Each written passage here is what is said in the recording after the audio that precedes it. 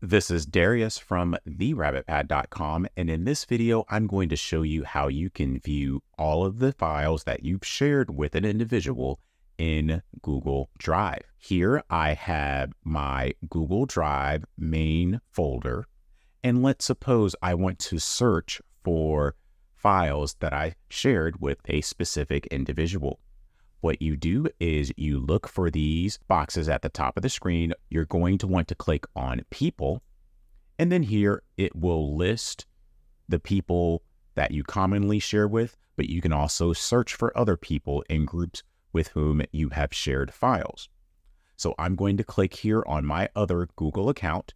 When you click on the person's name, you'll see that you can search for all of the files shared by them, files you may have where they are the owner, or just files that are shared with them. So I'm going to click here, and now here's a list of all of the files that I have shared with this other Google account. From there, you can unshare those files if need be, which if you need help with that, you can find in the video listed above or linked in the description. So this video shows you how you can search for and find files that you have shared with specific people in Google Drive.